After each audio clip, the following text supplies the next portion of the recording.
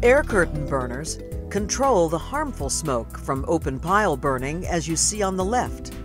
By contrast, our portable FireBox model S327 in full operation is to the right.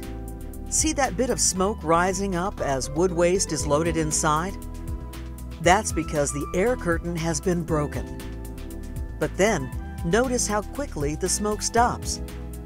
The air curtain has now closed over the top, trapping most of the particulates inside, especially smoke.